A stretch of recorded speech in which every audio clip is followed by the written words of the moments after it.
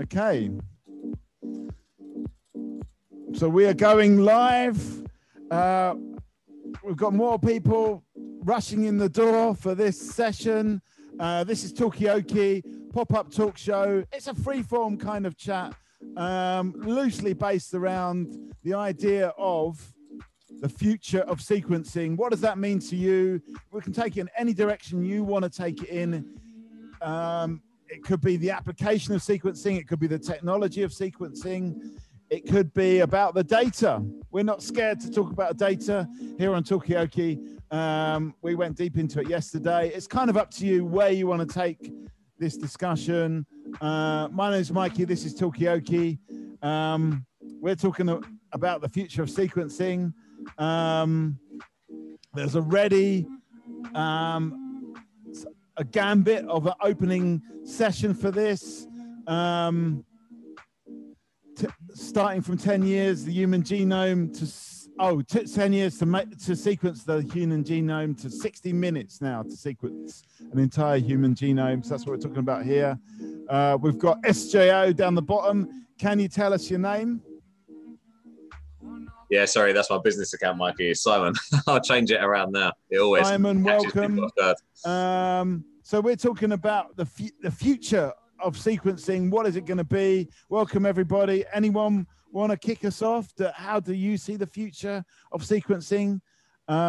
Is it going to be like Moore's law, where you get this exponential growth, or is it going to be, is it going to be more like? I think it's going to be more like huge steps forwards. Oh, I can't hear you that well. Hang on a sec. Let me turn you up a bit there. Rebecca, what were you saying?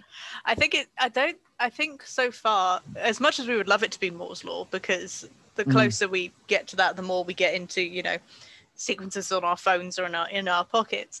But it does seem to be more based around the technology. So we had the Illumina sequencing, and then we went to nanopore sequencing, where you can do these single strands of DNA. Yeah. And that was a huge leap forward. And then from that, we got the Oxford nanopore sequencing and the very tiny sequences. Can you tell us a little bit more about that for those who may not know about the Oxford nanopore device? Yeah, of course. So a bit of a clue is in the name. That it's a nanopore. So what happens is it's a very tiny hole, which means a single strand of DNA can be fed through it. Yeah.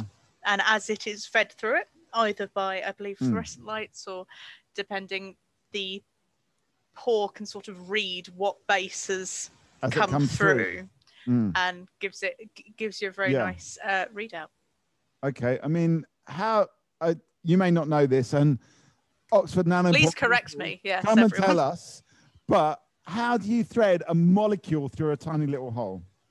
I have trouble, threading a needle. So how's it done? Lots of encouragement. Yeah. Yeah. Let me find out for you, because I'm really interested in that, and I wouldn't want to get it wrong, because I know we've got a lot of scientists watching. And, you know what? It'd be probably quite good to get it wrong. So then those scientists will come and join the Zoom and tell us exactly the right information. Sometimes, getting it wrong sometimes is just a way to start the conversation. So I wouldn't worry about it too much on Talkaoke. We've got another question here as well from you, sequencing from birth. It's up to you. Where do you want to take this? Anyone else want to jump in? Evie, have you got a point there? Yeah, can you guys hear me all right? Yes. Yeah, brilliant. Well, I was thinking about the future of genome sequencing. I was reading quite an interesting article this morning talking about the change and how it was actually more focused on vaccines. So talking about the kind of cultural shift that's changed during the 80s. So when sort of Thatcherism and Reaganism became a lot more popular, the regulatory bodies, or the people who are making vaccines, moved away from either independent government-funded bodies, and they started going into more sort of profit-based or free market-based companies.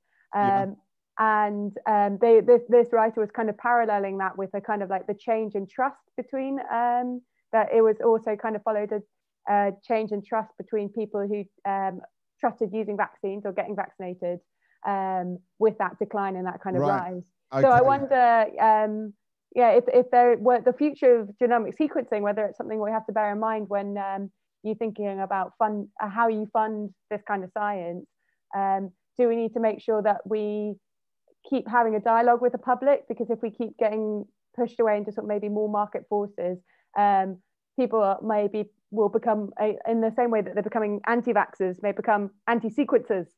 Right. Okay. Will there be an anti-sequencing movement in the future? That's an interesting point. We've got a new face here. Tamsin, welcome. At the moment we're talking about the future of sequencing. We've just started, so we kind of, in a way, this is how Talkaoke works, especially at the Festival of Genomics. We come up with an idea, and then what do we want to talk about? Do we want to talk about the technology? Do you want to talk about the cultural implications? It's kind of up to you. So if you've got any sort of any ideas about where you want to take this conversation, please do let us know. Do we want to talk about the technology? Do we want to talk about this idea that if we've got developments driven by private companies, does that lead to a kind of paranoia? We talked about a little bit about this on the first day when we talked about the question of trust and opening up genomics to a more diverse audience. But, you know, is it all about whether it's done by public institutions or private institutions? Does that matter? Up to you. Other people on this chat, where do you want to take this conversation? I would just like to say I found the answer for how nanopore, okay. how the DNA and RNA strand go through. It is with an electrical current, so there is a membrane, because DNA is negatively charged, and you put positive ions through, and it will pull it through. Sadly, we can't use that with thread and needles. Okay, yeah. Why not? Because thread isn't electrically could you not charged. Negatively charge your thread and positively charge your needle? And if you're using steel wire, I guess, yeah, if you start, yeah, sure. I reckon we might have a, you know, going away from DNA, we might have a little, you know, a little business idea there of like threading needles for those with bad eyesight. We've got another new face. Jill, welcome. We are talking about the future of DNA sequencing, but we're kind of deciding, do we want to talk about technology? Do we want to talk about spin-off ideas in the field of haberdashery? Do we want to talk about the cultural implications of DNA sequencing? Do we want to talk about its use, its application? It's kind of up to you. Where do you want to take this conversation? And those people, I'm just going to quickly check what's happening on the Vimeo stream to find out if there's any thoughts on there. And if you are watching on Vimeo, please do let us know where you want to take this conversation. And we've got 2 hours, so we can go to lots of places. Right now, it's kind of up to you. Where do you want to take this? You want to talk about the culture? Simon? Yeah, hi, Mikey. Hello, everybody. I guess I'm curious at the start. I'm quite ignorant of the actual technologically kind of aspect of it. So when Rebecca was talking then, I was amazed at what was being said, but not very au fait with what the connotations are for real world applications. So I guess like the moral side of things is far more interest to me, but I would like to be more well versed in the technological side of it so that I'm able to make a more informed assessment of the moral side of things. So I wonder what's the obviously this is a huge question, but I wonder what the kind of current status quo is in terms of where we're at with genetic sequencing and what it's kind of currently being used for and what maybe the short-term ambitions are for that. Unless, of course, you've already covered this extensively and I'm wasting everybody's time. Well, it's covered extensively in the Festival of Genomics, but at the same time, we're absolutely, I think, everyone within genomics would like people to know a bit more about the technology. And, you know, there's different fields as well within genomics that people, you know, so it'd be good to just get an overview here. What is this technology? We heard a little bit about this tiny device that sucks DNA through and reads one base pair at a time. But can you Rebecca, you've sort of started with this. Can you tell us a little bit more for people like Simon that want to, you know, discuss the ethics but don't really know enough really about the technology? Yeah, of course, I'd be happy to. I would say is that obviously Professor Genomics is probably the best place to find out about these things, especially there was some talks yesterday all about is that the plug sound? Yeah. Can you are those talks available to watch? They later? are available on demand to watch now. Yeah. Okay, fantastic. So yes, give my vague background on sort of sequencing and why nanopore sequencing is a big deal to me. But again, if I'm wrong, you have to come and correct me. Otherwise, whatever I say is true. Watching on the Vimeo, we need your knowledge. It's not just a question of being a spectator here. We may well need your knowledge. If we've got something wrong, we need you to come in and correct us. So the original thing with how sequencing, sort of classic sequencing was done, was that you can't just look at a single molecule. You need a lot of it. You need a lot of copies. So therefore you can start figuring out what is in a sequence. And it can then be read by a sequencer machine that can read either through changed oligonucleotides or like through fluorescence. So you need something that's sensitive enough to be able to detect. To do that, you need to make sure all your molecules are the same. To make sure they're the same, you have to multiply them, which is why you probably heard this thing about sequencing called PCR, the polymerase chain reaction, which is the method for extending and multiplying a bit of DNA you want to sequence. And what you do is you stick something on one end that says start building here, and then another one here saying start building here, and you let them run. And then what happens is, through a system of running along these tracks, if you like, separating and then more of these start and end joining, because DNA is a paired system, you eventually get this collection of molecules that are same size and the same sequence. And then you could go through and start reading them. Now, what I said about the start and end, that's okay when you know the sequence, or you know a bit of the sequence somewhere nearby, which is why now we can sequence things fairly easily. And that is why the Human Genome Project took 10 years, because you didn't know what you were starting and stopping. You didn't know where you were mapping things. So that is why, so if you can imagine these huge sequencing machines and all of this work and all of this intensity to get something, maybe even like a kilobase, 1,000 bases. Whereas now you can have nanopore sequencing. You can just have a single sample, and just run it through, and you get an answer. Yeah. So thank you for that, Rebecca. Great summary. So I mean, let's look at that the other way. And how is things going to work in the future? We've got this DNA molecule behind me that's been magnified many times. But I mean, things are getting very, very small here. And okay, that's the history. We've gone from taking 10 years to sequence a genome to 60 minutes. How are things going to pan out in the future? And as you say, Simon, what are the moral and ethical implications going to be when this technology is going to be available, potentially in our phones or other phone-sized and shaped devices? So people, what do you think about this? What is it going to be used for? Does it make any sense?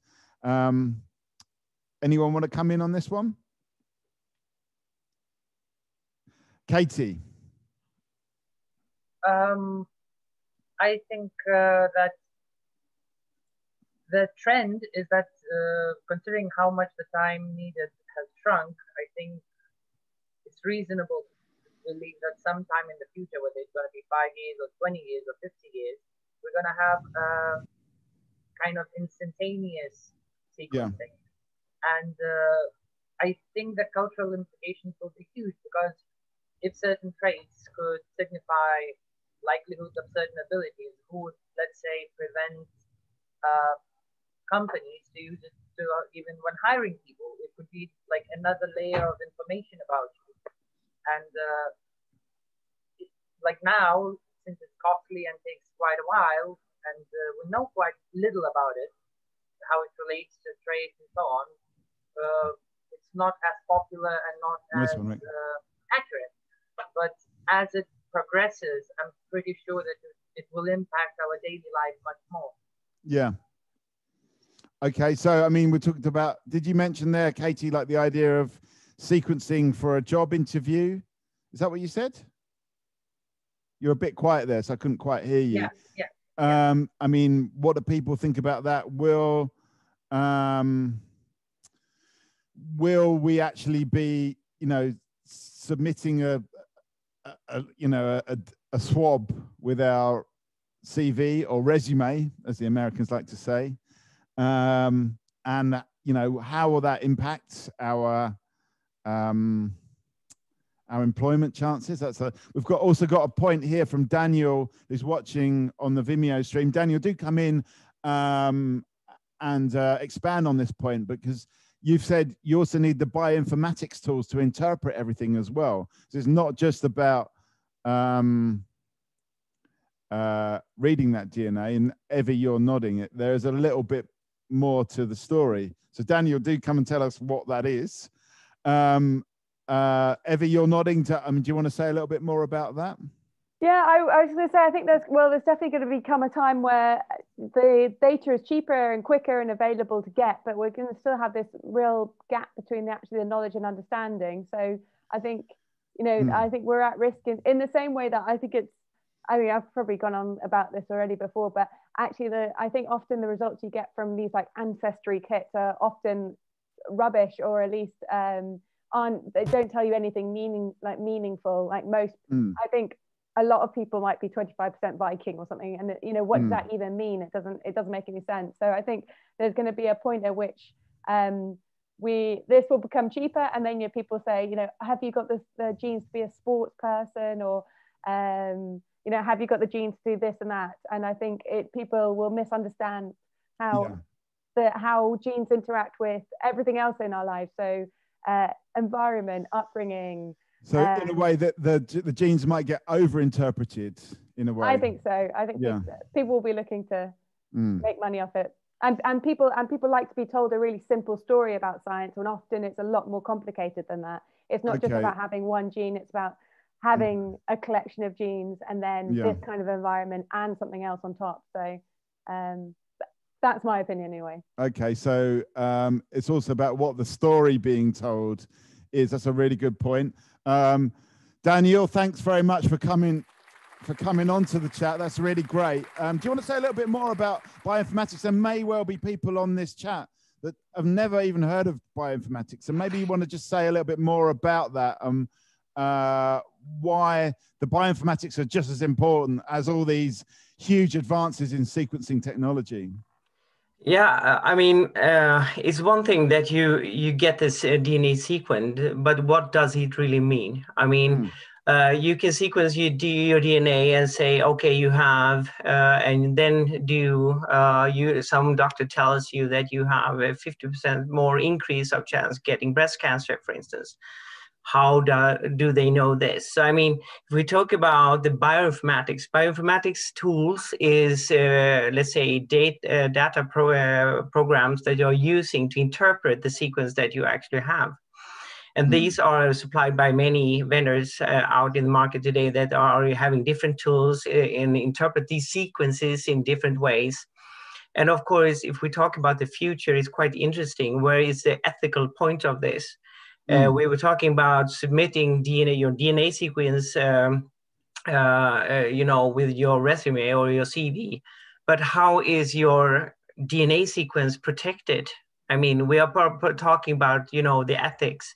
I mean, if you are sequenced as a child, do you get any insurance from a company if they say that you are, let's say, 75% is a greater risk of having a sort of cancer disease when you are turning 55? Are you getting that insurance then?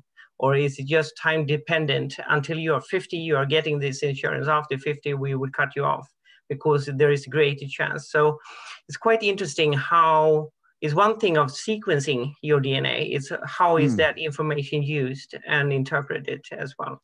I mean, we've just had a comment in the chat from Simon saying, "Is it like Gattaca?" But you think exactly like Gattaca? I was thinking about that actually. So yes, Simon, you're correct.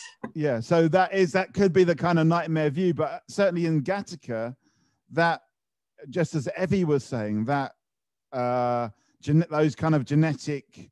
Well, I suppose that the information was overinterpreted. It was, and certainly when it comes to insurance, are we in danger of kind of like discriminating against people because of what some algorithm says is a chance within a chance of getting a disease within their genome? Any thoughts on this? Evie, you've got your hand up. Yeah, well, I think it's interesting to think then, because if you think about it from an insurance point of view, genomic sequencing doesn't make, it doesn't make much economic sense for maybe a state or a nation, for example, because as soon as you know that someone's got a predetermined disease, you don't want to insure that person, so they suddenly don't have any funding. But if you have some kind of nationalized or guaranteed healthcare system, knowing information early on can be preventative, and so economically for that state or for whoever is funding that is suddenly a lot cheaper than if you can start, I don't know, any kind of therapy earlier than when you find out when you're 50. So I think the model, there's, I don't know how you work out that economic model. So the economics on a huge macro countrywide scale actually makes sense, and having that information is really useful.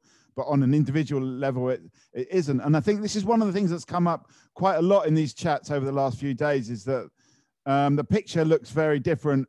For a lot, I think obviously because we're going through this COVID time, a lot of people have been talking about the greater goods. And, that information is important for the greater good, but not necessarily, it could be harmful for the individual. So how do we balance that?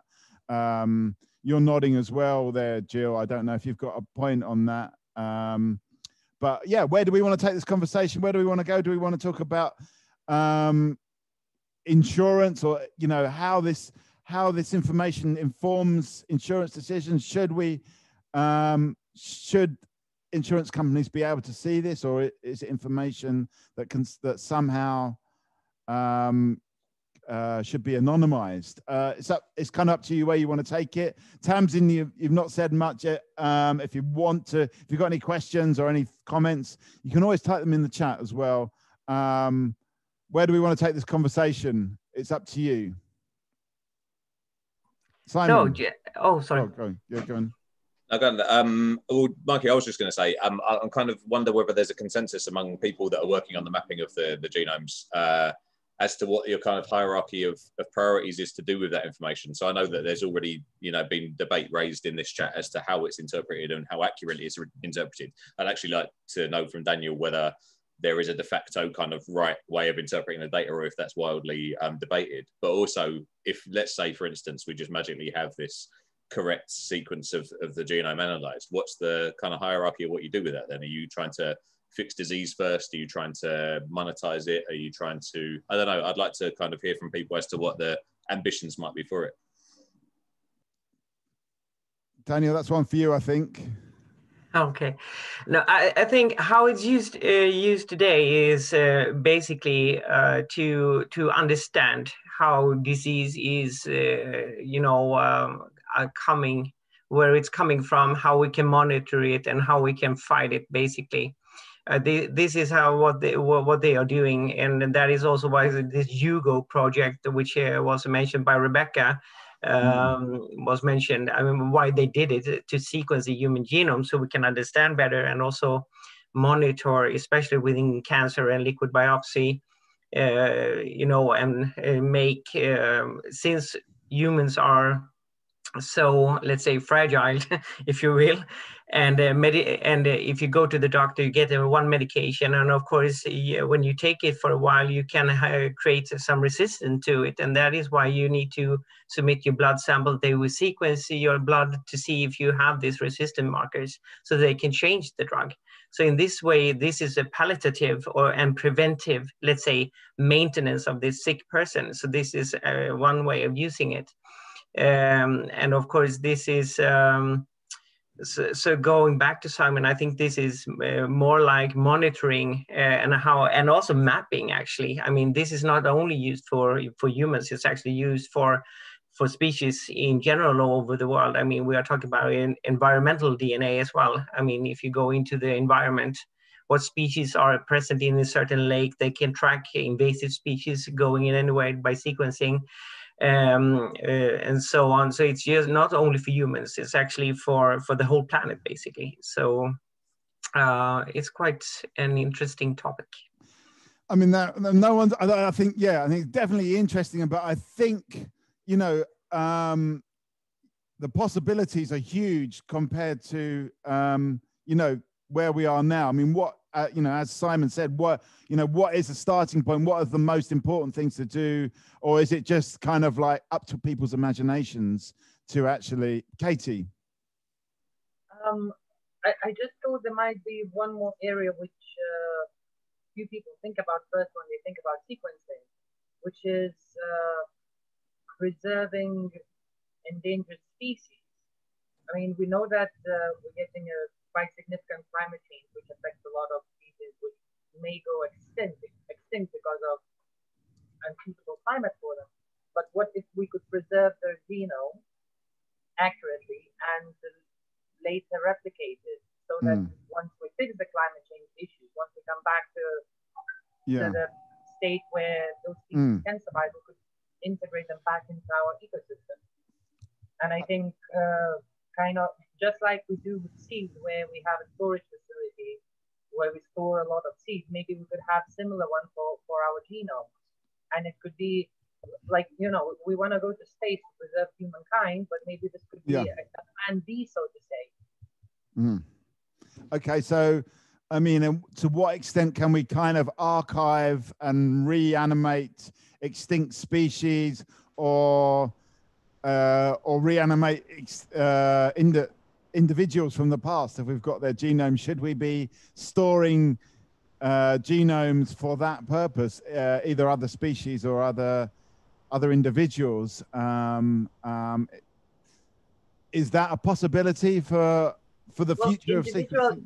Individual isn't the DNA. I think it's nature and nurture. So like, so that wouldn't work so well. In China, I believe there are people who clone their cats, and at least from the pictures I saw, the clone cats, even though the DNA is identical, they look absolutely different. Right. So that's a phenotype thing and an epigenetic thing. Yeah. So you won't necessarily get the same cat back when you clone. You won't get the you won't get the same personality. So I don't think it's like for individuals or anything like that. But for preservation of species, I think I would vote for that. Like, I believe it would be a great way to use money or to use our resources. All right, so we've moved away from the human genome. We're talking about other species. Is it a good way to preserve species? There's a big problem of species diversity loss in the world. Is this any kind of help to preserving species? Would it work? Could you create an individual from a species from just having an archive of the Rebecca? You would need genetic variation, which is to be able to propagate a species that would remain fertile and so you need more than one. Yeah, well, you need lots more than one, actually. Like it's I'm not sure how good we are at knowing this, because it's like all humans share like we share 99.9% of our DNA with chimpanzees, but we're very different. And also we're all very different to each other as well. And it is, like Katie said, it's all these nurture things as well. But those differences, having to try and save those and categorize those in a way that would make it so that a species could propagate. I'm not sure we know enough on that. There's a point here from Daniel about Dolly the cloned sheep. So it is possible to clone animals. In that case, Daniel, there were other sheep around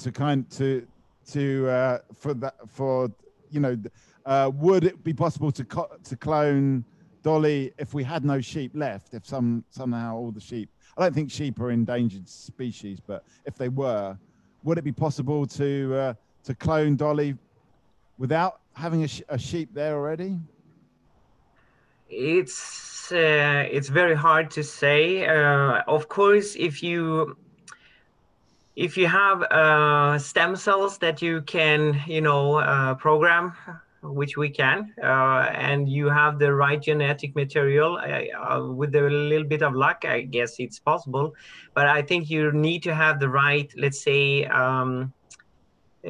tools, and when it comes to stem cells, they of course had these germline cells or these stem cells to put the genetic code from Dolly into another sheep cell. So if they are let's say endangered, then it's quite I think it's difficult. But they have spoken of putting mammoth DNA into elephant, and combine them to see if we can bring them forward, and they for sure can. If it's ethical to do that, that's a different story. Then we are in the ethical part again. Should we do it? That's a different story. Okay, so if we want to see mammoths, is it ethical to put mammoth DNA into an elephant egg? Raheem, I think you had a point there. We can't hear you there, Raheem. If you want to just turn, is your microphone turned on?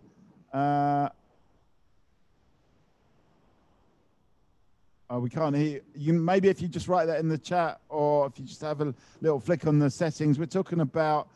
Hello. Can you hear there we me? go. Yeah, there we go. Yes. We are talking about DNA and gene and all that. So my mind works slightly differently, being an old person.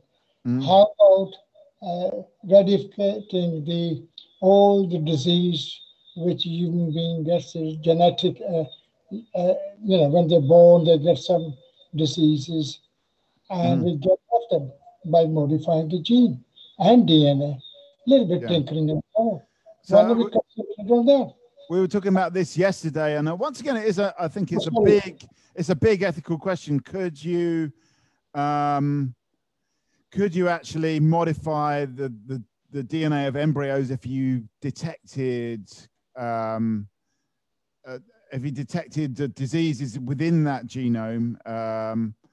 Would it be a possibility, and would it be ethical to actually? Daniel, you're shaking your head. So you're pretty much against that. Is it technically possible to edit an embryo's DNA, first of all, and then is it ethically acceptable? There's two questions there, but I mean, maybe we'll just deal with the first one first, either now or in the future. Is it technically possible to do that, to actually edit the DNA of a child that may have a congenital disease? Daniel, you're unmuting yourself there. Yes, it is. I mean, we have the technology today to alter the genome, to copy and paste into the DNA and go in and alter embryos and make them express things. And this is doable due to CRISPR-Cas9, for instance, and gene editing. So this is a technology on the market. I mean, in the world today. So it is. And I mean. And this is an ethical question and a moral question. Should you do it? I don't know. And of course, there is some parents that again has a hereditary disease. Then if the baby gets two of the genomes, dominant genomes or recessive genomes from the parents, they can be really sick. So the parents actually screen themselves before they make get babies. So, I mean, that is a good thing that you can do. But of course, to go in and alter in an embryo to design your baby, well, then who are we to play God? That is my question, basically. Okay, is that playing God? Okay, I just wanted to, because I feel like there's this is the whole point of Talkaoke is a very kind of democratic platform. So it's kind of up to you where you want to take the conversation. I feel like there's a group of people that want to go down the Jurassic Park route, and there's a group that want to go down some other kind of sci-fi dystopia about editing human beings. It's kind of up to you where you want to take this conversation. It's up to you. It's not up to me. Someone's renamed themselves God. I was going to say, I think that's Simon who's renamed himself God, which is who are we to play God? But Simon's already decided to play God. So apparently not him. Apparently not this Simon, the other Simon. There's two Simons on the call. Oh, my apologies, Katie. You have your hand up. Sorry. Okay, let me go to Katie. Simons, but only one God. Only one God. Okay, so Simon, you've renamed yourself God. That's all you're going to say. Right now? I'm kidding. There are many gods. Sorry. Okay. All right. Anyway, we could get into a religious debate as well. We are, we're totally free. We can talk about whatever we want, and people on the Vimeo as well. You're welcome to contribute where you want to take this. But I feel like the two main things here are about the ethics of editing embryo DNA and the Jurassic Park thing, the possibilities and the ethics of that as well. So, Katie, where do you want to take this? I want to see if I can join both questions, because I think both of them come down to ethics of it. Yeah. And I think whether from religious perspective about God or atheistic perspective of nature, because many people who are atheistic just say it's not natural, whether putting God into the equation or not. And so far, my comeback to that every time is that by definition, anything in the universe is part of nature. So then we are part of nature, and what we do is as well part of nature, whether we are editing DNA, whether we are creating AI, or anything in between. In my opinion, since it is a result of evolution in the universe, where you start from stars and end up with consciousness, I think it's just a natural next step where we have grown enough to the step where we can manipulate. So what you're saying effectively, Katie, is I'm going to boil this down, is you're saying that editing DNA is part of nature as well.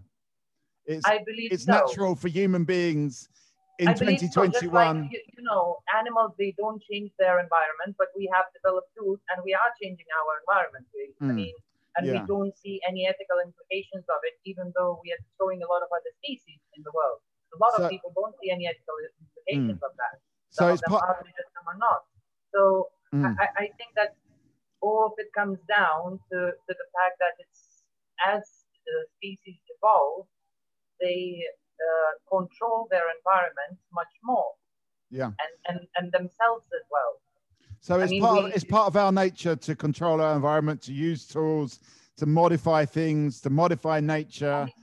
And even ourselves, like some people, they go to live in the mountains for 2 years before the running competition. In a way, they're also using certain, like science, understanding how human body works to manipulate it to reach better results. So, in my opinion, it's just a technologically higher level of the same. It's in our nature. I'm gonna just put it like that. Okay, so that's Katie's point. So that's a false dichotomy really between what is natural and what is human, because we are natural. Rebecca, you've got a point down there. Yeah, I just want to say that when Katie's point of saying that people don't think it's unethical when when we like breed cattle, breed livestock. But then I would say there is a real big pushback against like genetically modified crops, for example. Yeah. Even when it's not inserting genetic material, it's inserting foreign genetic material, I should say. Even when it is sort of speeding up a natural selection, unnatural selection. So I think it's one of these things where people are complicated, and just because we say, well, people don't think this is unethical, so this Yeah. bit will be fine. I think there's always going to be sides to these arguments, and there's always going to be people who say, no, Yeah. I don't want to I don't Do you don't want to talk about that. Okay, you're getting a round of applause there from Dog, our dyslexic deity. Okay, so where do we want to take this conversation? Do we want to talk about? I would like this. I would like to talk a go little bit about the feasibility of Jurassic Park. Okay, yeah. Because who doesn't want to talk about the feasibility of Jurassic Park? Yeah. And unfortunately, from a science perspective, I'm going to have to sort of break everyone's hearts. So the problem with DNA is that it is a molecule, but it is not the most stable in the world. And the fact of the matter is that samples from the Jurassic period or any other, like Cretaceous, etc., DNA isn't preserved enough in those samples that we could then bring it forward. Not even in the amber of. Not even in the amber, not even the blood of mosquito. Yeah, of a mosquito. Oh dear, but what they have found was blood vessels and sort of the remains of blood cells, which is really exciting, but just not quite as exciting as but DNA. I mean, if we transpose the plot of Jurassic Park and make it, I don't know, Paleolithic Park, and make it about mammoths, because Daniel mentioned the mammoths. Is that I know it would be a mammoth project, but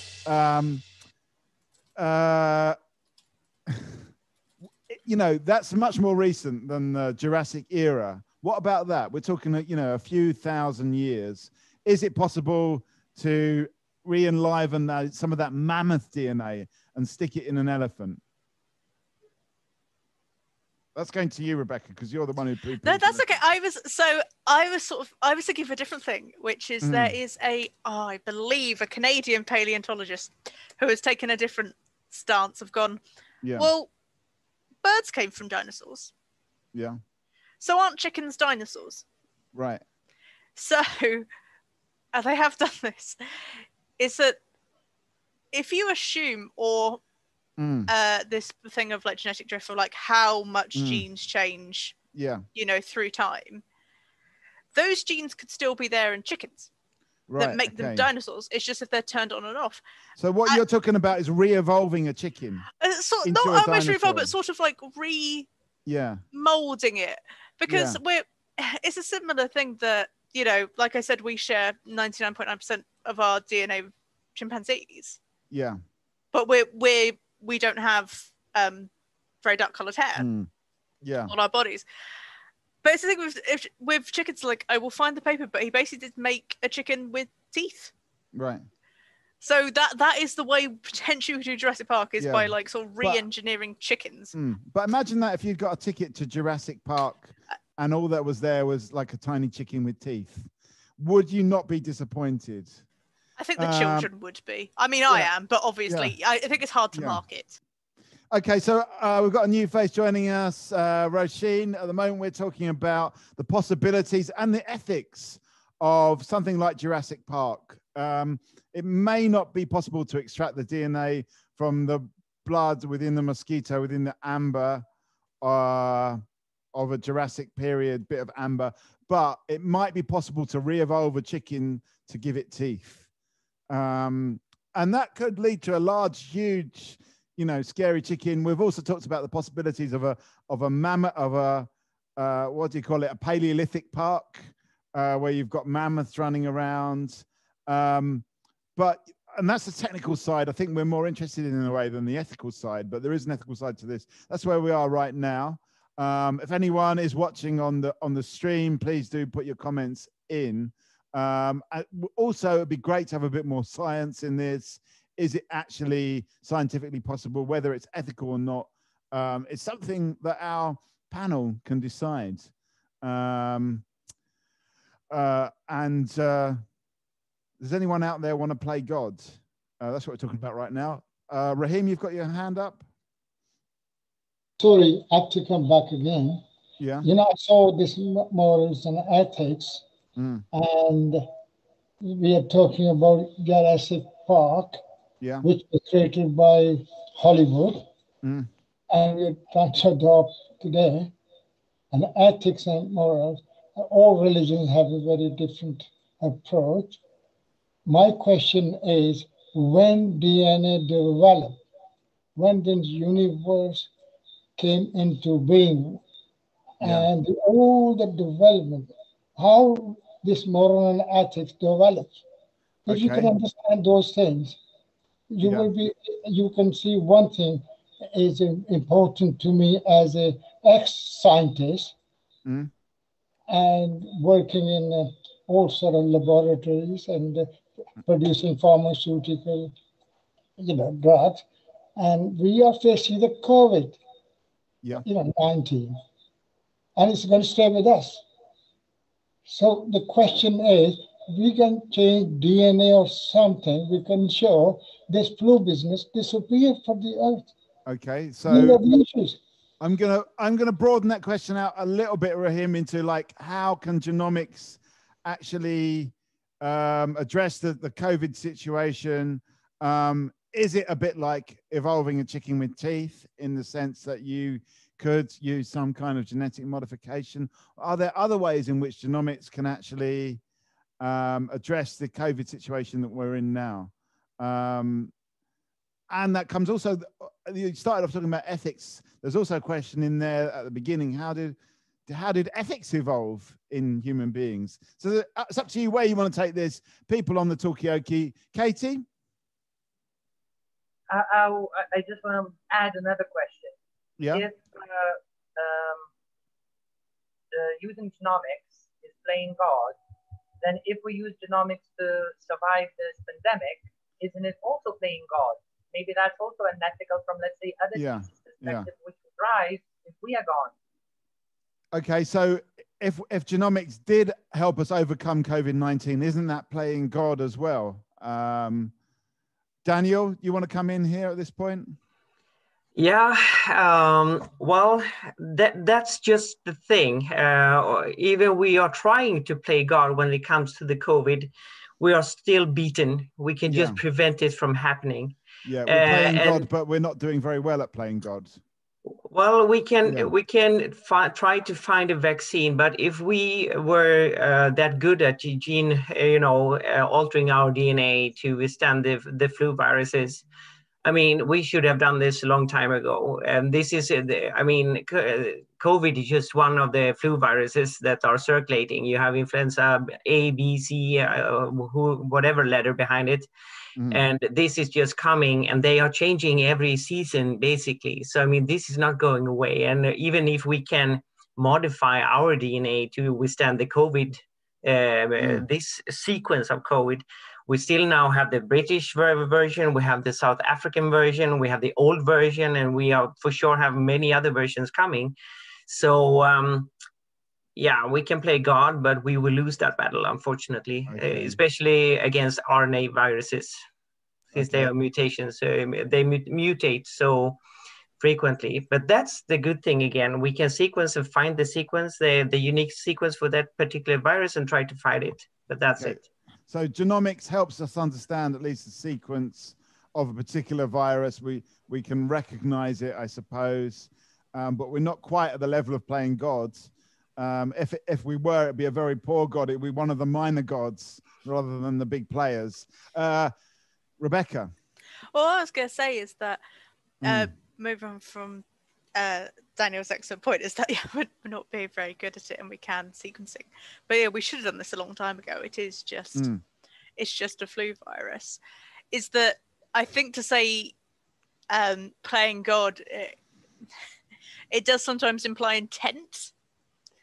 And the fact of the matter is that evolution and nature is far more, I guess, fickle than any god, and that the reason why these viruses are so deadly is because they don't have an agenda apart from to live, to survive.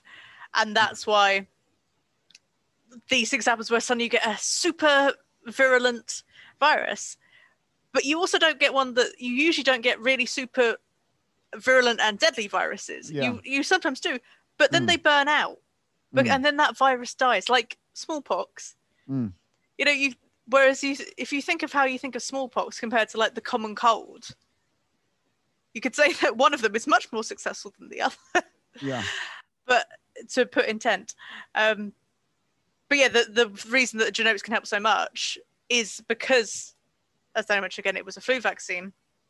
Because of so much of the previous work that was done on SARS, has really helped for the research with pushing us forward to getting the vaccine as quickly as we can. So the fact that they're mRNA vaccines is so exciting, though. So it's not strictly speaking that we came to COVID without any knowledge. We'd already that the work had already been done on some of those SARS viruses. People that are watching out there, if you've got any more info on this, please do bring it in. We're talking about playing God not that well. We're talking about, you know, what does a virus want? It just wants to replicate, well, says Rebecca. Evie. I'm afraid this is going to be my final thought as well, but because I have to go. But I was interested what Rebecca pointed out about talking about, yes, you know, what does a virus, you know, what is a successful virus, I guess, because it was something that I think I had a few like family arguments with at like the beginning of the pandemic, because I don't know enough of the science, but I always was wondering, like lots of people were saying, maybe we just need to, this was really early on in the pandemic, maybe we need to all get it and then we'll get herd immunity, or like the virus is going to mutate and then it's become less deadly.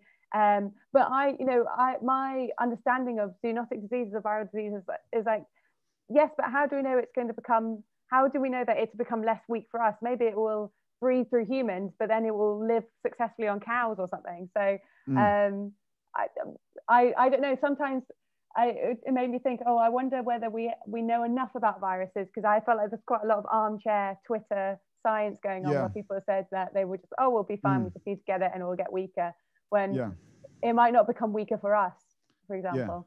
So there's a lot of armchair experts out there when it comes to COVID, and certainly if you just scroll through Facebook, you'll see a lot of opinions about all sorts of things, viruses, even genomics. And in a way, this puts someone like me in a difficult position, because my job really is to try and widen this discussion and bring people in. But at the same time, you know, we're talking about things that people don't necessarily have the knowledge about. They've read something about it.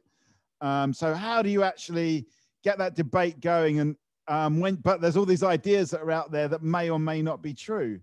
You've got from Dog.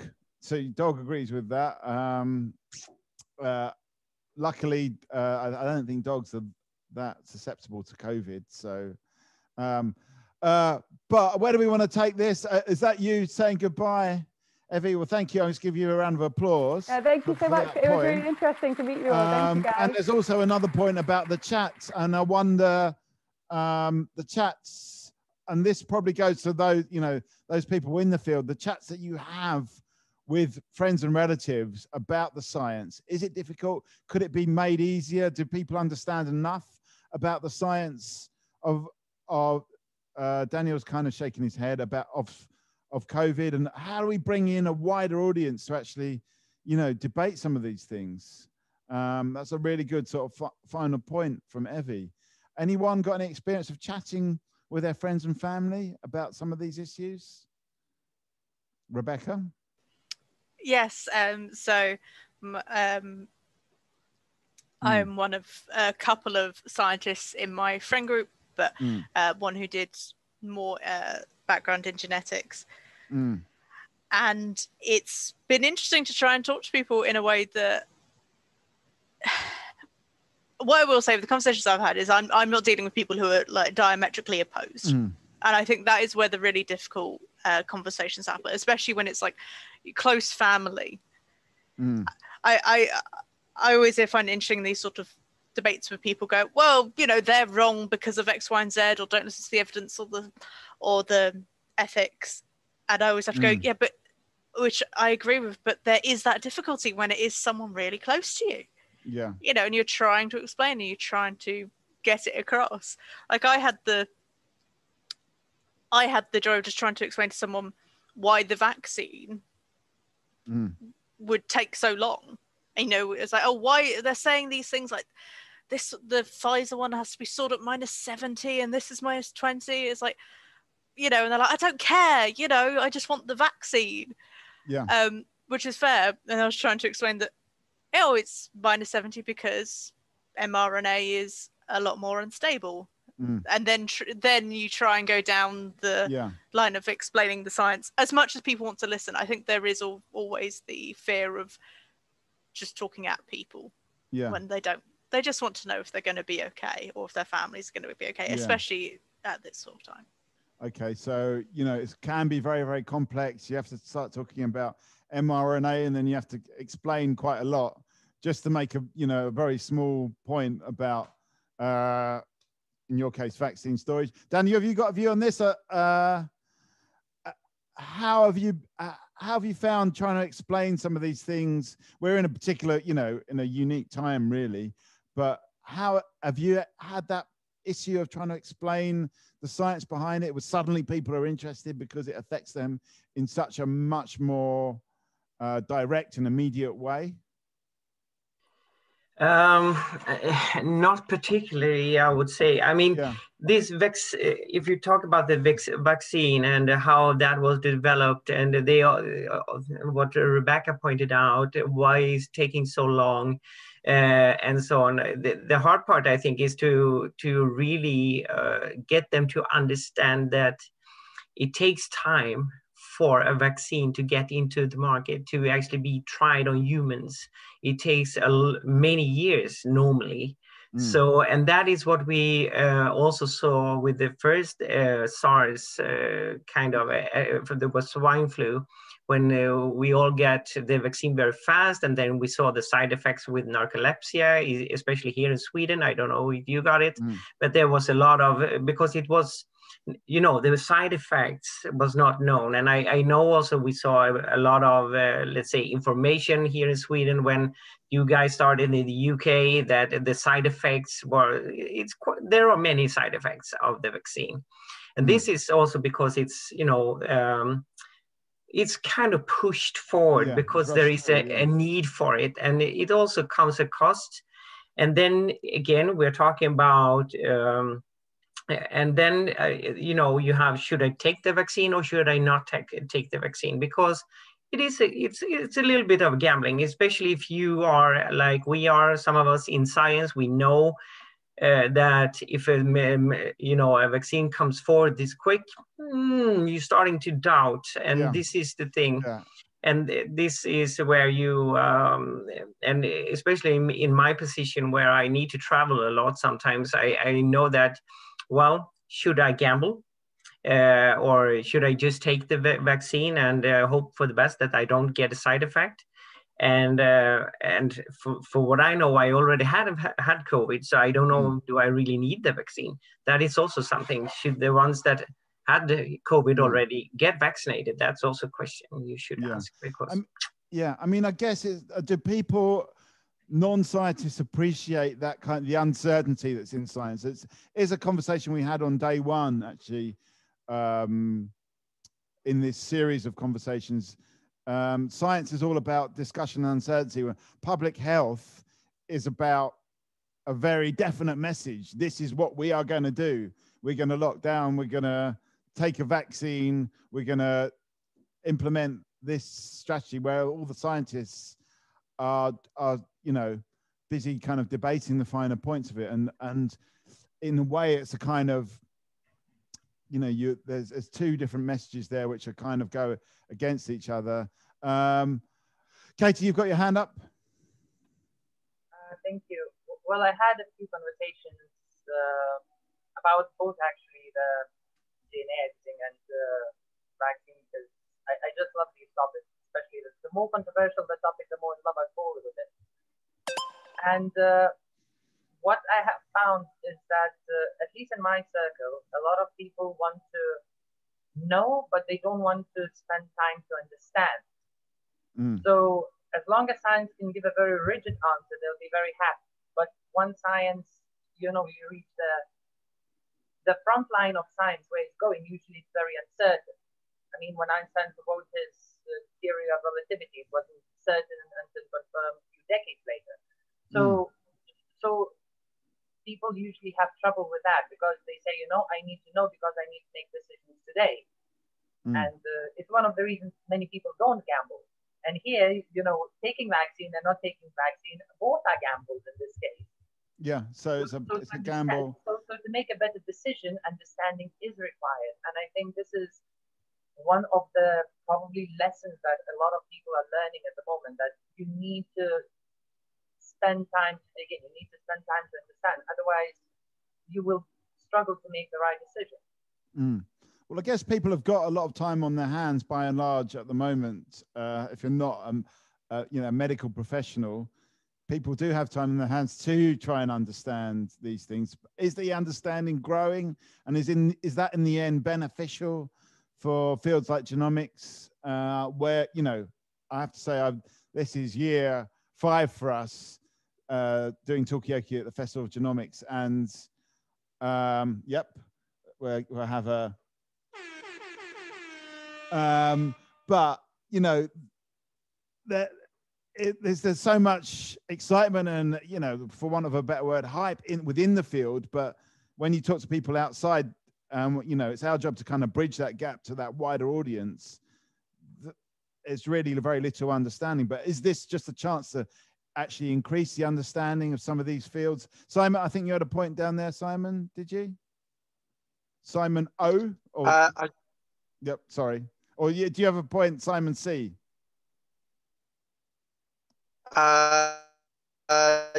Do you want to go down the postmodernist head funk? That was funk, F-U-N-K, sort of like cul-de-sac, and get more complicated, or do you want to? Is that okay? Well, it's kind of up to you. This is Talkaoke. It's up to you. Where do you want to take this conversation? All right. So there's the thing. I'm just getting my head around it. I don't fully understand it yet, but it's metamodernism.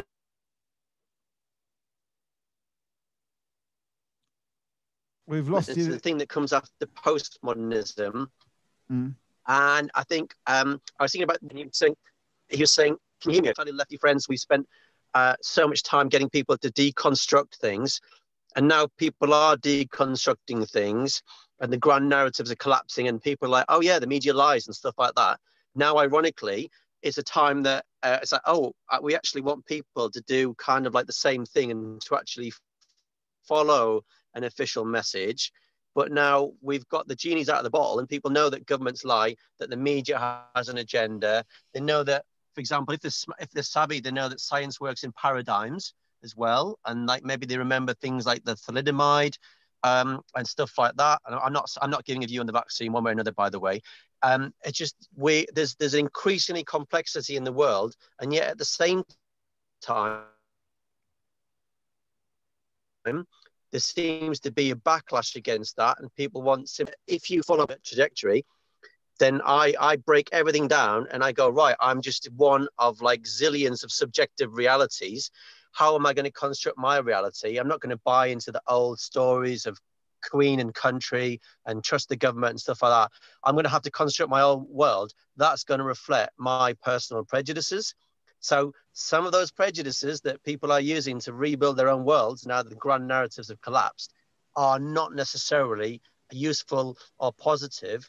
And if you want to be, I'll just finish up by saying, if you want to be, if you were sort of like thinking a bit dystopianly or not positively, you might think that we are just going to fragment and fragment and fragment until we're a truly atomized society in our own little worlds. Okay, so you're basically, what I'm going to do is I'm going to sum that up, that you're getting actually a round of applause from the other Simon. I'm going to sum that up as, we've learned to become distrustful of the large institutions, and now there's a point where we need to trust these large institutions when we've got a global crisis on our hands, but we're building our own realities, and sometimes those realities can't possibly have the level of expertise that a whole government or that are more kind of, let's say, organized view of the world can have, or a universal view of the world. So, you know, we miss out on these very kind of deep scientific understandings. Simon, you were applauding, so you kind of agreeing with that. That's the other Simon O, and you wanted to say something. But there's a few people that have not said that much yet. Jill, Roisin, do come in on this point. Simon, did you want to say anything there?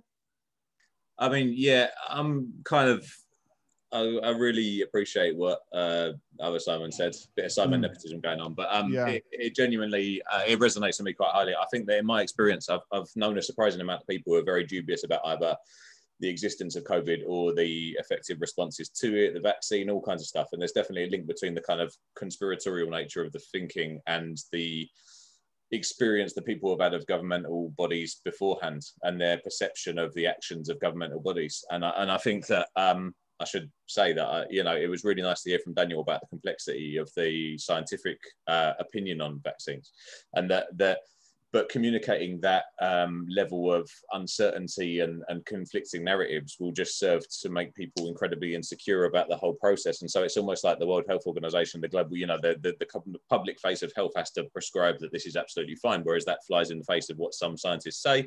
There's an incredible level of complexity there. And what you've got is essentially a breakdown of trust between some, you know, participants in society and official kind of spokespeople for you know, for their well-being, and basically that kind of postmodernist critique that Simon was talking about, I think, is a really prevalent thing. And I don't want to mention the B word, but it's my last thing. You know, the Brexit, when you've got Gove saying, you know, I think we've had enough of the experts. It's like, well, holy shit, the chickens have come home to roost 4 or 5 years later, and it looks like we really do need the experts.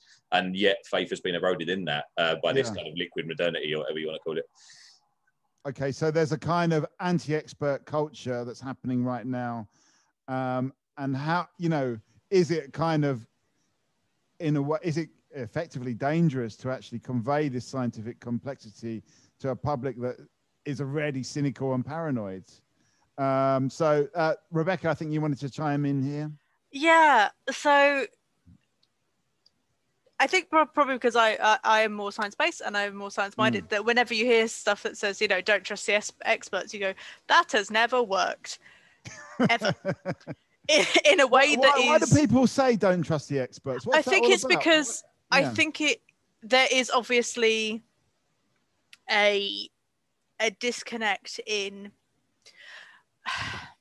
People don't like being talked down to, people don't like being things hidden from them, and potentially this is, you know, science does have a communication issue sometimes. Although I'm sure Daniel will correct me. Just one thing I would say about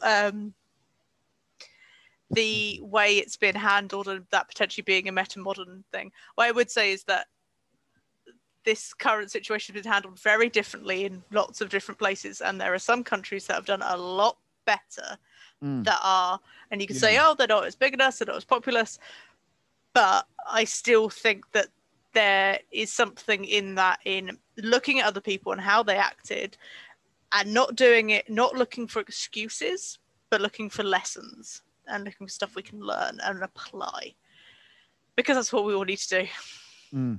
Okay, so let's look at other countries. And is it a cultural thing? Is it a political thing? Is it a bit of both?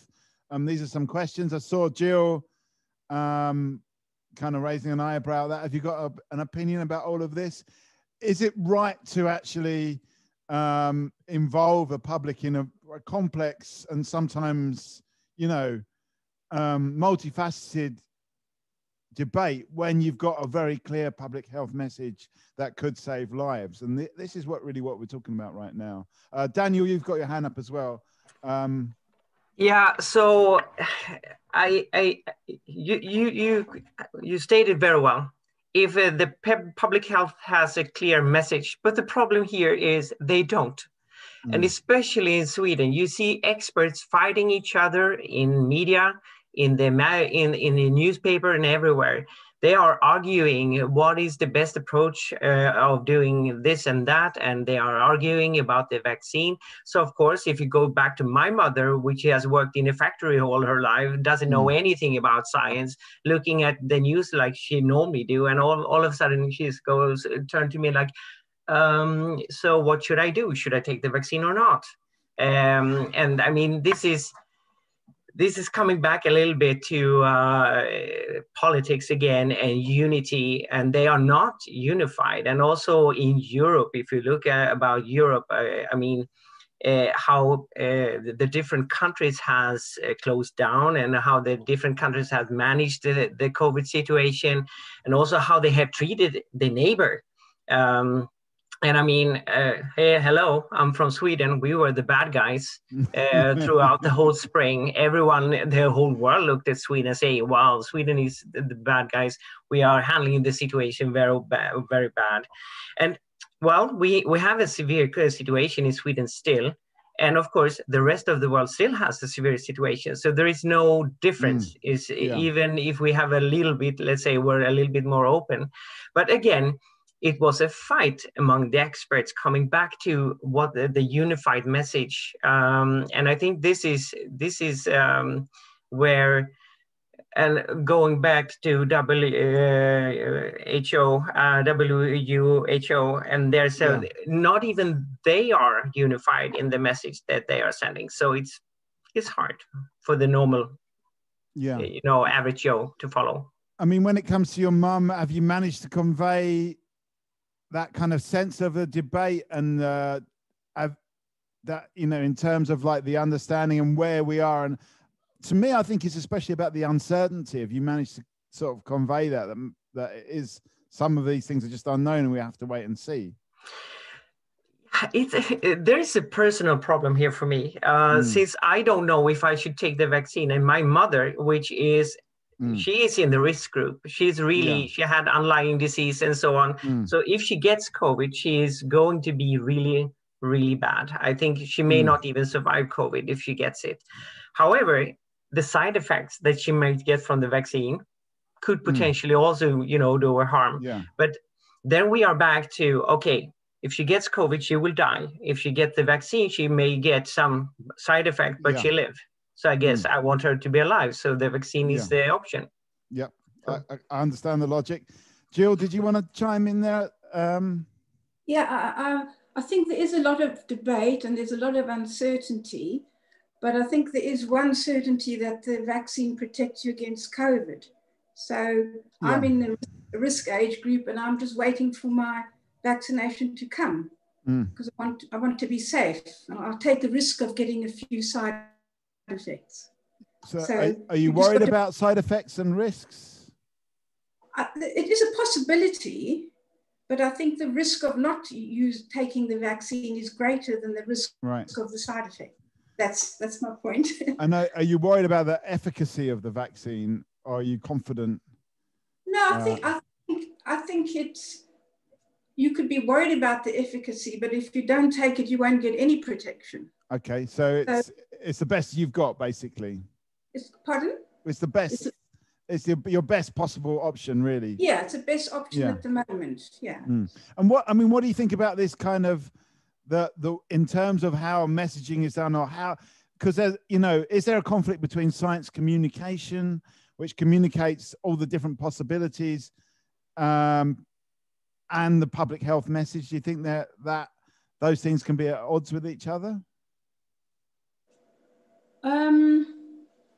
I don't know. I think in science, you've always got a whole lot of different opinions, and then you've just got to balance it up and see what is for the greater good. I think that's what it is. And we are getting quite strong public health messages about the usual things. Yeah. And I think that those are simple and they can't do anybody any harm. So why not go with it? Okay. Because there's a raised hand from Katie. Thank you. I think that, again, I will bring that, I don't know, I'm becoming kind of a fan of that Harvard professor, Avi Loeb, who also points out that, everyone in society, considering that we want to have a democracy, right? As far as possible. But for a good democracy, the population has to be educated, so they must understand what science is. And at any point in history, if we look back, what science said about anything, on any topic, whether it's diet or physics or health or any other thing, every time it's just the best explanation we've got at the time. When people say, oh, science changes all the time, but I think that's a good thing. We're getting more and more accurate, but it's like, we're approaching the end of the knowledge, but we never get there, so to speak. And many people find that hard to accept. And I think in a large way, it has to do with the way we have been educated. Because at least I come from Lithuania. I don't know how education is in other countries. I believe it's much better. But there, a lot of, most pronounced part is memorizing things. So people assume that, okay, I memorized this, so I know. Yeah. But they don't understand that you need to understand the subject. You need to understand the concept to be able to know that it's not 100% accurate description. Just like, children in school, first they learn that planets go around the sun, then they learn that, it's actually about the common gravity point. So, and also it's not exactly in circles, it's an ellipse, but also not exactly in ellipses. So all these things, you can get more and more and more accurate. And it doesn't mean that the previous description was wrong per se. It's just that how accurate do you need to have enough information to make your decisions? Okay, so science is an ever-evolving field. Is education, the way education happens, certainly in Lithuania, which is about memorizing a certain amount of facts, but not necessarily analyzing those facts or having those facts as a kind of dynamic thing that keeps updating and refining. This is really important. Is our society, actually equipped to embrace this more dynamic sense of knowledge? There's a point, I think, from Don, I was watching on the stream, which is a really good point. Is it time to revisit, is ethnography, worth a revisit as a science? Learning what not to do, ethics and calamities such as doing good, eugenics from the last century. So, are we really sort of like understanding in a way, some of the calamities of science, things like eugenics, where things have gone wrong? As much as cultural values induce a throttle on basic research and science. Okay, well, there's a few points there, Don. Come and jump on the Zoom. We want to hear a bit more about it. I'm probably messed that one up a little bit, but it's there for other people to read in the chat. Come and explain that a bit more. Daniel came on from watching it on the stream, and he's bossed this Talkaoke. It's been a really important contributor to this discussion. But where are we going to go with this discussion? Is it about a question of how we really, our relationship to knowledge? Simon, you've got a hand up. Yeah, basically, it's almost like a conjunction of the last 2 points that I made. I think what Katie said was very, very accurate and very interesting. We need a foundational understanding of things. I came on this call knowing that actually I'm fascinated to hear stuff, but I'm by no means a genomic expert whatsoever, and I'm learning kind of on the fly. And I know how much I don't know and how much I need to know in order to even express a rudimentary opinion on it. However, the weakness of that, as exemplified by Don in his comment, is essentially it wasn't necessarily the acknowledgement that our science in the late 1900s that led to eugenics there was no recognition it was incomplete. It was the application of the science, not the science itself. It wasn't the redundancies in the science. It was the fact that in retrospect you can see that the application of that science led in some people's minds towards the Holocaust movement, which was diabolical. Yeah. And some people would say it was the inevitable outcome of that focus of a scientific basis of eugenics. And I think tying that back into genomics and reading the gene sequencing and stuff like that, ultimately in conjunction with our conversation on COVID, if we said, okay, we can edit everybody's genes in some fantasy world, we can edit everybody's genes to remove susceptibility to COVID, no one will ever suffer from COVID, no need for a jab, no need for a cure. Universally, I'm sure practically universally, people would accept that. But then you can do, genetic genome editing for, say, Huntington's disease or cystic fibrosis, stuff like that. You start to kind of move up a scale of where you set your bar for what is acceptable ethically to change and to edit. And eventually you could facilitate Katie's argument better by then editing for intelligence, academic intelligence, the nous and the prowess and the natural ability to be able to absorb all this information and to be able to process it better and more analytically. But that's a very slippery slope to go down, because So I wonder, essentially, I guess one of the things I'm asking is where do everybody is a kind of an amateur eugenicist in their head, but where do you set this bar so that it's a safe thing to experiment with, not a morally problematic one?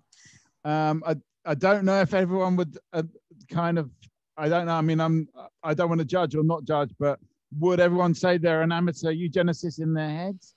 I'm being facetious, Mikey, but what I'd say is that virtually everybody, I think, if you push them on it, everybody could think of something that they'd like to eradicate from the human experience. And if you could do that via genes, then essentially, I'm fudging definitions a little bit. Like you're kind of getting into eugenic thinking, right? Okay, so is it eugenics to want to eliminate anything from the human genome?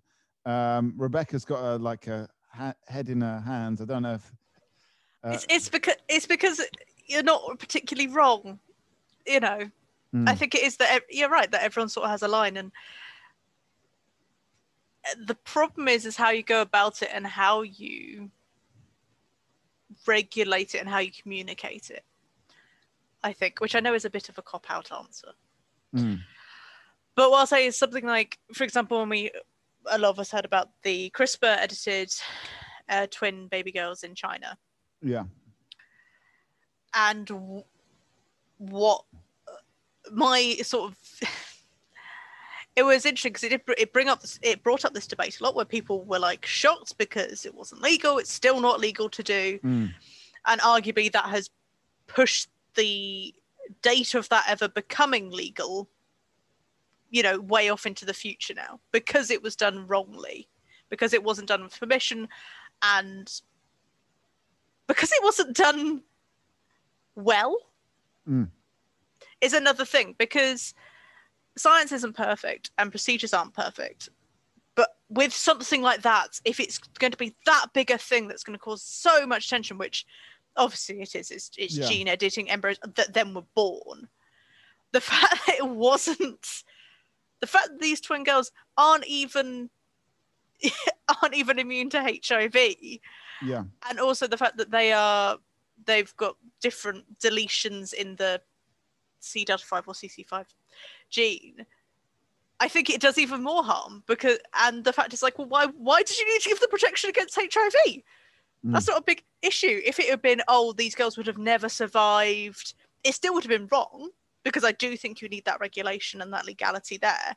But I think it has just made it all happen, like pushed it away from us even more.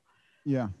So you, in a way, that's kind of, that's put this idea of editing human genome further into the future, or kind of like chucking it out of the realms of feasibility because it was done in such a, you know, I'm going to say poor way. Is everyone familiar with this story of these twins that, okay, maybe you need to, Rebecca can just very quickly just give a 1 sentence or 2 sentence kind of explanation. So the idea with these twin girls is that they were embryos made from IVF, so in vitro fertilization, where you had the eggs from mother and you put in the sperm and then fertilization happens. And then those embryos were sequenced, and then a method called CRISPR was used to, I believe, make deletions in a particular gene that is a gene that codes for a protein that people who don't have this particular expressing protein are more resistant, I'm going to say, to HIV. So the idea was if they didn't have this gene, they couldn't get HIV. Now, the thing about that is that HIV is what I'm saying is that HIV isn't transmissible through through that method. Like there is a problem of like mothers who are HIV positive passing it on to their babies in the womb, but in this case it was the father that was HIV positive. So but that was the briefing. They were trying to get rid of deletions so they'd never get HIV, but the with current education and stuff, the chances of that are very low. So there was a low risk of them getting HIV, and they're not particularly immune from HIV either. And you're messing around and potentially bringing in other things that are now in their germline through that process. Yeah, and I think, as we mentioned the other day, the issue, one of the main things that doing gene editing is that it goes, is that it's not just that person. You are then passing that on through who knows how many generations. Your children and your children's children forever. Okay, Katie, you've got your hand raised. Just to come back to Rebecca's point, this story of these two twins, essentially, it did scare a lot of people, but I was one of the people who actually got very excited, because for about a decade, I was surprised no one did it earlier. That was my only question. Why didn't we do it before? Why we're not throwing all of our resources into this? Because it's so, you know, you can do so many great things with it. And I think this kind of a cultural stigma about any new thing that comes across, that our civilization comes across, we first reject it, then we figure out how we need it, and then we only begin learning how to use it. And it's kind of initial backlash to most things new and that people don't understand fully. And I do want to bring our dog's Simon's point that imagine you get rid of anxiety, but it turns out it was part of creativity or the richness of human experience. And I think it is a very great point, because we don't know the outcome. But I don't think without the research we can ever find out the outcome. Right. So again, I think I don't believe that humanity ever can unify in their ideas, opinions about any subject whatsoever. There are just way too many of us. Someone will have a different one. So then comes my question: how is it possible in any way that you know, if we follow the ethics, the hard ethics of, you know, any kind of intervention is bad, is one kind of extreme, where other part gets people who want to do it, who want to be part of it, they get left out and they're put to the fringe, which doesn't stop the science, just makes it less visible and less accurate, I believe. Or is it better to just do more research so we make less mistakes?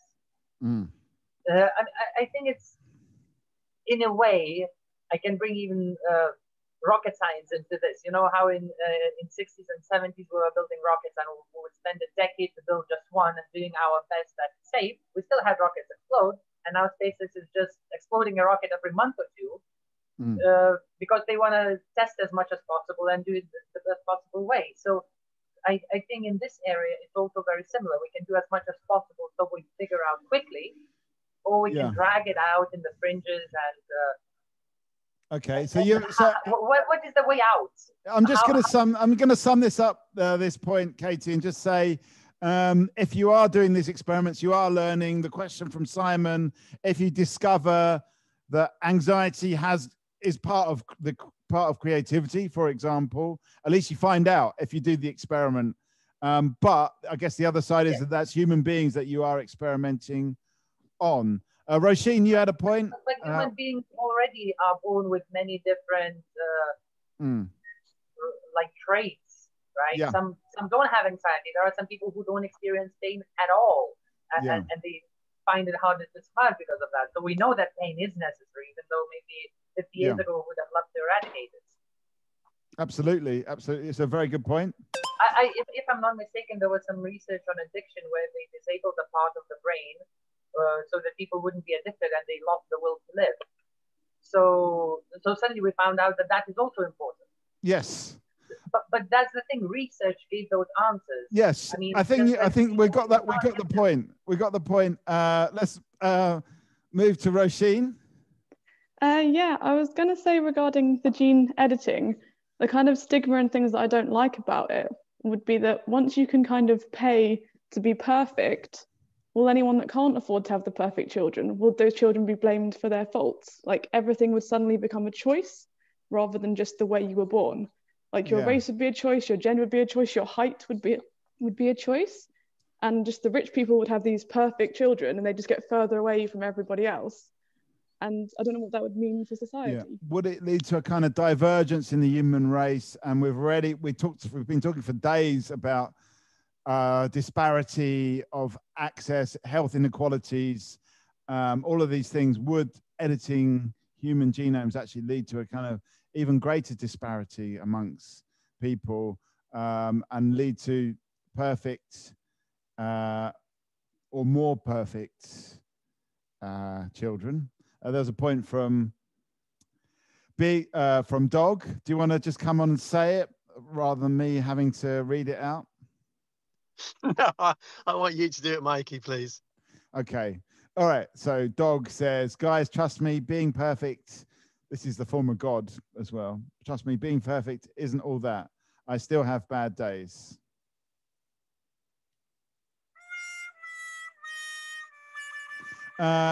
Okay, so where are we going to go with this conversation? Do we want to talk about, Katie's point that sometimes most of the time, that's really what science is all about, is learning from experiment.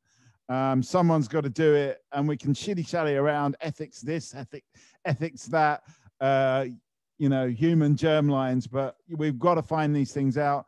You also pointed out that we found a lot of these things out just from the natural variation, such as people with an inability to feel pain. There's a couple of things there. Where do we want to go with this conversation? We're running into the final stretch. Rebecca? Only because I feel as we are at the Festival of Genomics, I feel I should try and bring it back to potentially maybe a broader interpretation of the future of sequencing, is that perhaps now the future of sequencing will be, at the moment, you go to your doctor and potentially you can get whole genome sequencing and potentially see a risk. We've mentioned that about 23andMe and Ancestry. But the future might be, I assume, will be that it will become a lot more normal and a lot more commonplace will do so.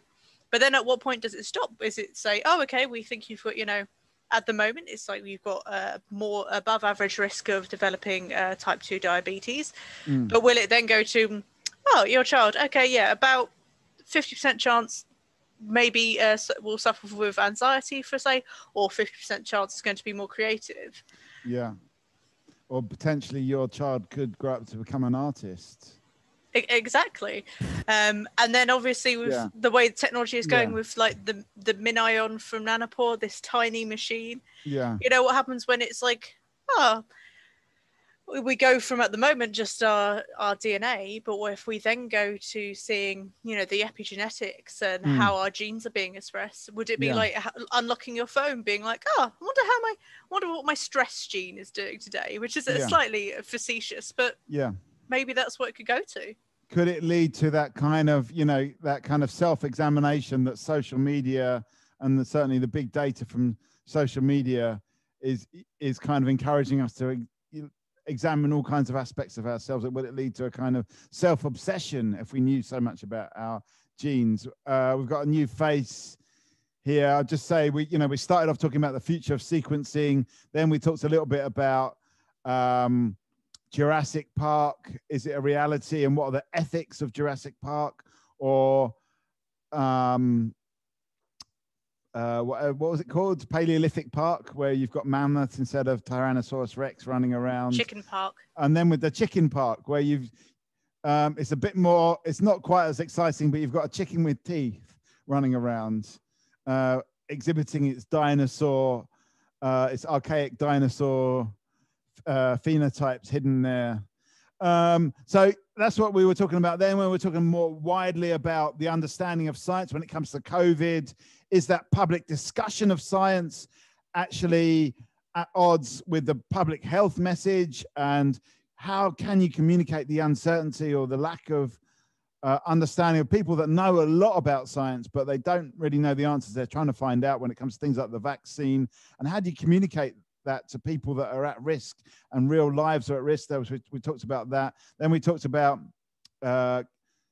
would it be worthwhile or right to actually to edit people's genes to give them a resistance to COVID or other diseases. And now we're talking about the same old designer babies and what is the future of sequencing going to be when we read our epigenetics, what our genes are switched on and what genes are switched off. That comes onto our phones as part of an app in the future when nanopore just becomes an app on our phone. Simon, you've got a point there. No, not a point, a question actually. Yeah. So for this more scientifically able in the group, it seems like they constitute many more than me. I guess circling back to one of the things I was looking at the beginning, like how close are we to the example that you gave, Rebecca? I don't know whether that was kind of facetious and over the top, but in terms of understanding specific relationships between specific genes or DNA patterns and pairs and stuff like that, and the actual effects they have. Because the analogy I was always told, I think this was relatively recently, was somebody saying it's like trying to point at a city and say, where's the economy? You know, it's like it's everywhere and it's inextricably linked, and we don't yet know how that works. And so is there a kind of time frame, or is that something that is still well beyond our reach to figure out what affects what in a way? I would sort of like to hear Daniel's sort of view on this, being more in the industry than me, because for me it's a lot, but I think I can almost see a path, but I'd like to hear more. Oh dear. Also that. Yeah, this is a tough question. I mean, if you are thinking about how a part is regulated, or what is, let's say, starting these, let's say, parts of the DNA, that mechanism we do know, and that is how genes are turned on and off and how they are regulated is also well known. And of course, that is a fact of environment, actually. And it's also a fact of, let's say, your everyday, let's say, what you are doing. So twin studies, for instance, has shown that if you take two identical twins and you put them on two sides of the world, they would develop very differently. And that is due to the effect the environment has. And of course, the environment will have an effect of what kind of person you are going to turn to be and what kind of food intake you have, and so on. So that is also regulating what kind of proteins that you need to survive in your everyday life. It sounds strange, but it's actually proteins that are the functional, molecules inside our bodies, together with the cells. And so, I mean, this is very very difficult question. But coming back a little bit to this epigenetics, I mean, and going back to the sequences again, and the information you have from the sequences, what I said a little bit, I think in the beginning, or when I stepped into here, we do know what our sequence look like, but we don't know if this gene is going to be activated. Yeah. So even that's the thing, coming back to so in a way the information. Yeah. The genome is a library, but we don't know what books are going to be taken out and how that cell is actually going to interpret that information. Exactly. And it's a huge library. You could probably say how many genes are in a human genome. I actually don't know. That's over my pay grade. Yeah, someone can Google that and we can find out. But there's a lot, basically. There's more than 10. How many genes do we have? Yeah. A lot, many thousands of genes. So imagine that's a library. It's a lot. Yes. Oh God! Is with this is what is a gene? Oh, do not go there, Rebecca. I know, but anyway, let's open it out 20 to the to 25,000. Yeah, 25,000, that's a good number. Let's open it out to the floor then. Okay, so where do we want to go with this? The level of understanding of something that complex is going to take many, many years. And that, in a way, that's coming back to our sort of opening question, which is what is the future of sequencing? But as you know, you came into the conversation, Daniel, saying it's not just about the sequencing, it's also about how you actually deal with that information and how you actually compile what is, huge amounts of data and do stuff with that data. Rahim, you've unmuted yourself. Were you about to say something? What is interesting in the gene and DNA sequences is only recent appearance in science. In 1950, they didn't exist. In 1940s, didn't exist. Yeah. So it's a lot of progress scientists has done since when they knew the DNA sequences and all that. I think we should appreciate that. Okay, so that's a round of applause for science. Yeah, I think we should be proud of. We're talking about, well within a lifetime, we've come from understanding just the shape of the molecule. Secondly, we are learning every day. Yeah. And you scientists, younger people, learning it. And that is a very good sign.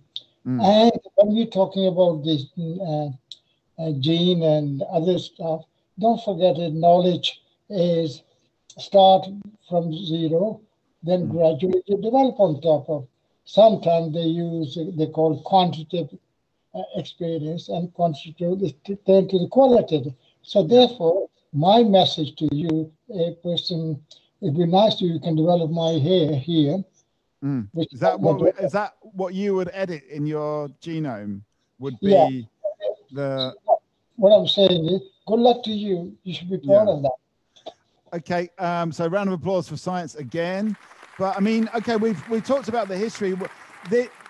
We also want to know about the future. Where are we going to go with this? In your opinion, you've seen the discovery of the structure of DNA, Rahim. Where do you think we're going to go with this knowledge? Where would you like to see it go as well?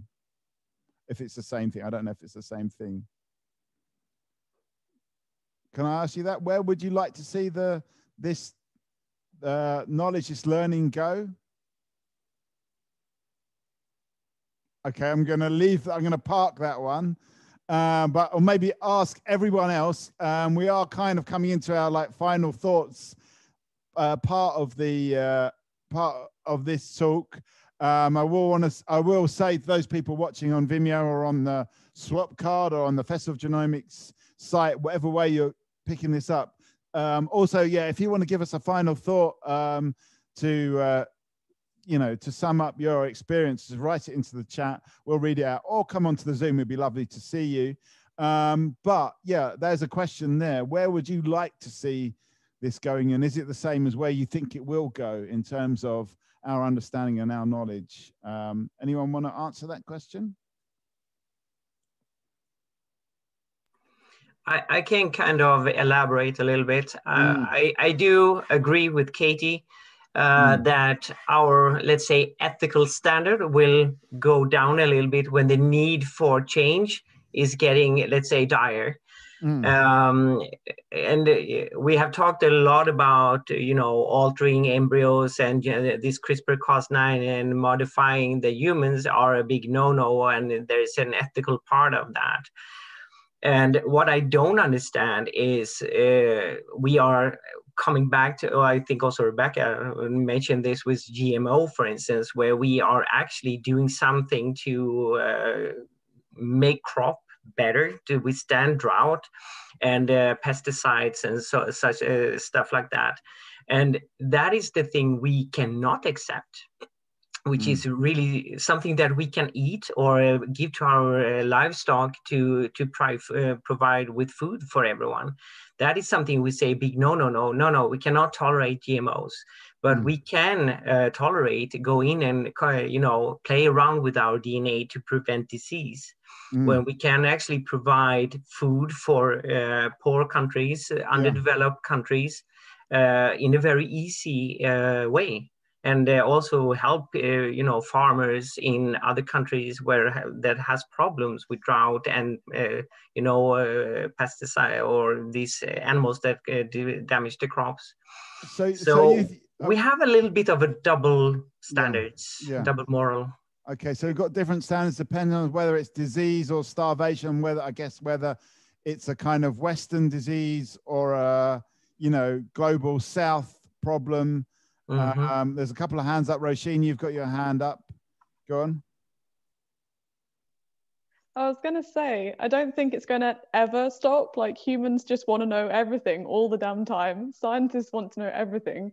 You literally have like Frankenstein on your little picture behind you. People don't stop. And I don't think you can get them to. But what kind of matters is who will have control in the end, and who will suffer and who will benefit, and how we can regulate that. Who's got control of what? The knowledge? Just everything. Everything.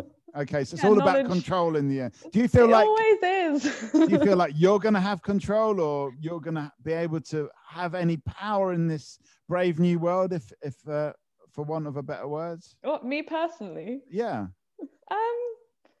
I'm very sciencey minded, so I just about understand what's going on most of the time. Just about. But I think, having personal control is very, very important, which is kind of why the gene stuff I find a bit difficult, because anything you're doing to people that haven't been born yet, well, that's not them having control. So it's kind of like, I think you should have the ultimate control over your body, which requires a certain level of understanding of what's going to happen. An embryo can't possibly have the understanding to give their consent. I mean, embryo, I don't necessarily consider a person. There's other issues there, but still, Okay. There was a raised hand from Kieran. You've not said anything yet, so welcome to the chat. Thank you.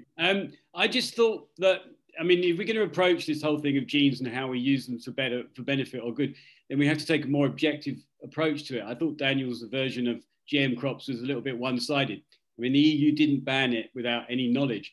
They're cautious. We have seen super weeds come where things have, where whatever the genetic thing is modified. And we have also seen the situation where the soil has been completely depleted by making these super crops that can just grow in a Petri dish. And, the idea that, we want healthy soil with worms living in it and, something what we consider more natural to be the state of case and not the other way around, or just a sponge with chemicals going into it, isn't necessarily, it's brilliant, is it? It's like, there's a little bit of a debate to be had before you can just say that. But I think Daniel's point is that we've erred on the sides on that side, of the side of the natural and the side of cautiousness, rather than this opportunity of addressing the issues of starvation or lack of food. Yeah, well, I think that isn't necessarily true if you look at America and India and Africa. So I'm not sure what we're talking about here. Who's erred on the side of caution? I think it's fully pledged going for it. So, sorry, Kieran, I'll let you finish. No. So that's it. And I think with the gene thing, one of the things is that we're going to understand what switches genes on and what switches them off. It would be interesting to see if we play around with our environment or whether we just play around with the genes. I would rather it give us more understanding of how we got there in the first place and go gently. Okay. Yeah. Well, are you getting a round of applause from Daniel, by the way? I think I would like to just say to that, which is just what you said about, like, should we think of the genes or think of the environment? You'd like to understand, which I agree with, because that was actually quite where I thought you were going, because it depends on what makes a difference to people's perception. Because if people's perception was it was all about your environment, the idea of tinkering with someone's environment would be horrific. If it was, this many hours of sunlight and you actually tinkered with that, people would be like, oh my God, you can't do that. Because what of the consequences? Because the perception is that is the biggest impact with change. Whereas with genetics, there is a lot of gone, oh my God, we can't. Even though we know there is all these interlaying systems and that maybe it doesn't actually have such a difference. Like we've been talking about so much during the festival and in these Talkaokes, how we've said it's not just about your genes. It's about you. It's about your environment. It's about how your genes are switched on and off. It goes down to, not boring, but it goes down to the very mathematical like probabilities of what is the probability of this molecule bumping into this molecule at this particular time. So that's sort of just where I wanted to go, because I think it's either Gattaca or it's all based on putting chemicals into people. Those are the two dystopians you're going for. Gattaca, I think we're talking about here on this particular. So what about if those dinosaurs were graded according to their genetic mutations and valued on how perfect their genomes were? Anyway, that's for a different Talkaoke. We're coming to the end of this one, so it's going to be time for final thoughts. Katie, you've got your hand raised. This is going to be the last point before the final thought, so you get another chance to have your final thought. But what's your point? I was about to try to manipulate your feelings to give me another chance for the final thought after this. So thank you.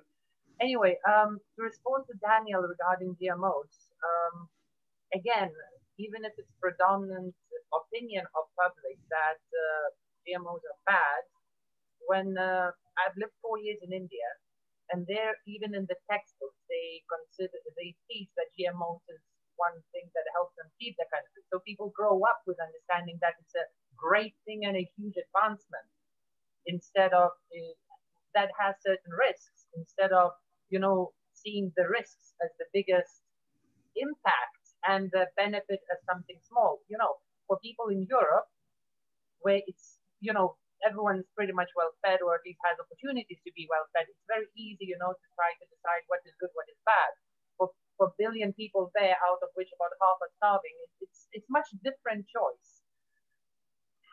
And and to come back to Roshan's point about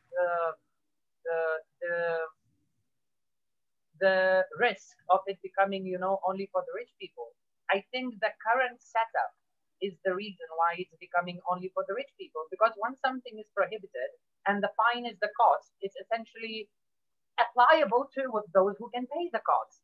So if we can if we accept that it will be done anyway by the rich people, let's just lower that standard so all of us can join in. Okay, so in a way, this kind of ethical framework and all the barriers we're putting up are actually increasing the costs. Yes. Yesterday we were talking about diversity and accessibility to genomics. Perhaps we're actually denying people accessibility by putting all these ethical barriers and yes, imagine if someone could tell we are against DNA editing, but some scientists will always be there who will just want to do research because they're fascinated by it. So then a rich person can go and say, I'm going to pay for all of your research because I have the money, just make me immune to the disease or make me age twice as slow or anything of that sort. So if we close it down, I think that is the reason why we have this discrepancy. Okay. Because if vaccines were prohibited, rich people could still access it. But now, since they're acceptable ethically for everyone, that's why governments are pushed to provide it to everyone. Okay, good point. Well, let's get some final thoughts in, and this includes those people. I am actually watching the chat as well. Where do we want to take this? What's your final thought? What could be the next discussion at the next Festival of Genomics? It could be anything at all. It could be, I just really enjoyed this. Thank you. It's up to you, whatever you choose your final thought to be, but it'd be nice to get a final thought from everybody if you're willing to give one. So let's get some final thoughts in. Anyone want to go first on a final thought? Jill, you were first there. Okay, well, it's been really interesting and I've learned a lot from the experts. I think gene sequencing can help people in the future in a public health way, in helping to combat diseases. And also, a last point, I don't think GM and care for the environment are mutually exclusive. They can be used together. Okay, so thank you. Thanks. Yeah. Thanks. So you can have GM, and there's a whole GM debate there, which, you know, which we're going to have to say for another time. But thanks for that final thought. Final thought. Anyone else? Rasheen, I saw you raise your hand. Have you got a final thought? I was going to say, yeah, Katie is definitely right. But yeah, in regards to my final thought, I think when you make it that you can change genes or GMO or things of that nature, it kind of obviously is a good thing if you can make people not sick anymore and you can provide them with food. Like, really, everyone should love those things. It's just a case of things being thoroughly tested and all the implications being found out, and that's very hard to do. And when those things go wrong, who picks up the cost for that, really? I mean, what about if the only way to test this stuff is to put it out there? I mean, where do we go? I think that's Katie's point. I don't know.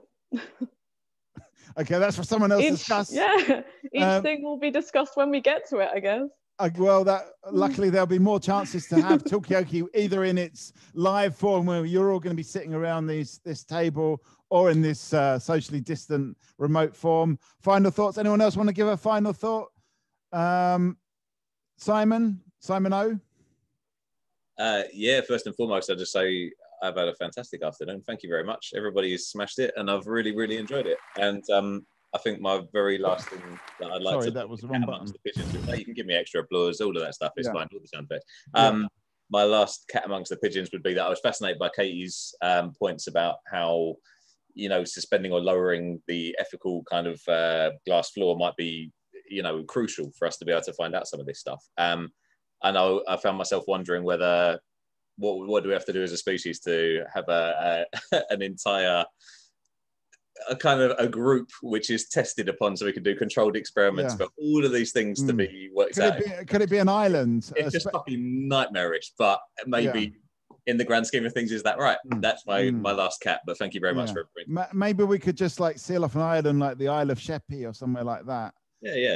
And do all the experiments and just see how things go there, and just not let anybody on or off. That could be a way of doing it. Just a suggestion. Other islands are available. Any other final thoughts? Rebecca? I echo Simon and Rashid that this has been a wonderful talk, and we've gone a long way from the future of sequencing, but in the end, maybe we haven't, because potentially it is all, most of it is down to our genes. So I just like to say again a big thank you for everyone who's watching and participated in this. It's been great to get a mix of views.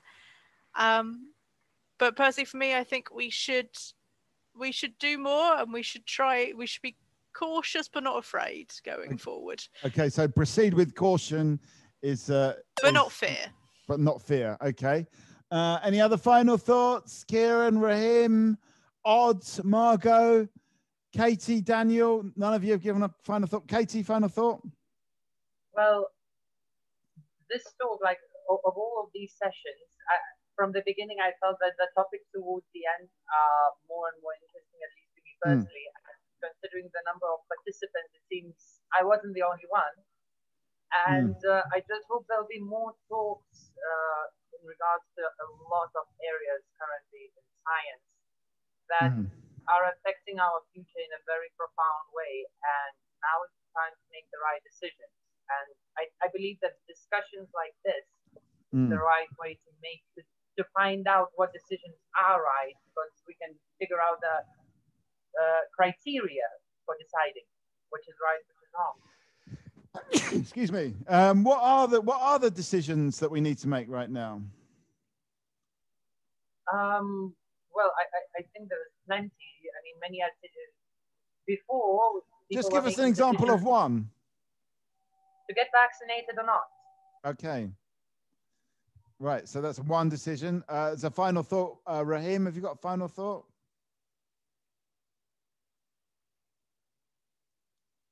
Just need to unmute yourself there. Maybe I'll just come to Kieran and get final thought from Rahim. Okay. Final thought, we should get, government should put a lot of money in the science. Yeah. And, so more, and okay. One thing, that's very important. And what about the climate change? Is any related to, you can work on that one and reverse it? I mean, do you think some of the arguments we were making about science communication could be kind of transmuted to climate change as well? Okay, well, I'm going to throw that out to everyone, or that could be a different topic for a different day. Kieran, you wanted to have a final thought there? Well, I think sorry to bring it up again, but I think if the scientific community approach, all the negative points with a kind of blindsiding and, they don't stay objective, then we're going to have the same problems. It become very divisive. Is it possible to be objective about an ethical question? Well, I think you have to, Mikey. I think you have to look at what people's worries are and actually address them rather than just saying that's stupid or ignorant. Right. Okay. So most of the time it's not addressed because they know more and they can't be bothered with it. It's never going to work. And then you'll end up with rules like the EU coming out saying no. So, and I think climate could be the same thing. There's some quick fixes out there, seeding the ocean with iron files and all this kind of stuff. But, we don't really want to just go down a road that we can't return from. And that's the big thing. And that's okay. Really. But I mean, I think that point about how do scientists actually take on public uncertainties, questions? It's not just enough just to say you're stupid people. You have to somehow bring them into the discussion. I think that's a really good point. And let's just get some other final thoughts. We are actually kind of over time now, so but we still got time for these final thoughts. Anyone else got a final thought? Daniel, have you got a final thought? Well, I just want to thank you all. This is a brilliant group. The thought I have is that coming back to what everyone has said here before me is that we cannot stop. We need to proceed to understand the genome and how to make use of it, and not only for human, but also for, of course, plants and species in general, to make this world a better place, to endure disease, to make let's say and withstand the environmental changes that may come. So I think this is crucial for us, but of course it also needs to be controlled. Okay, thank you so much. Thanks for bringing your knowledge into this. Anyone else want to give a final thought? Margot and Odds, you've not said anything yet. Last chance. I think, no, just really thank you for a very insightful session. Really nice to see lots of people with different perspectives, some scientists and non-scientists, and just like general clever people or curious minds. So yeah, thank you so much. Really enjoyed it. Keep the curiosity going. Odd, final thought? I was pretty much going to say what Margot just said, so I guess I'll just second that. Thanks for holding the space. I love the diversity of people. A lot of this stuff is way above my pay grade, so I've got lots of food for thought. And I think the ripples from this stuff, sometimes it's a few days later when it permeates, and that's when you get the full benefit. But thank you, I enjoyed it. So keep on thinking. Thanks, everyone. We're going to leave it there. Thanks to Rick for the visuals. Thanks to Rebecca, Festival of Genomics, and thanks to everyone watching. It's been a really interesting session. Let's keep this discussion going. We will see you at the next Festival of Genomics. But in the meantime, you can look at the People Speak. Just Google People Speak London or Talkaoke, and you'll find out events happening regularly about all kinds of stuff. And everybody's welcome to all events. So we'll see you there.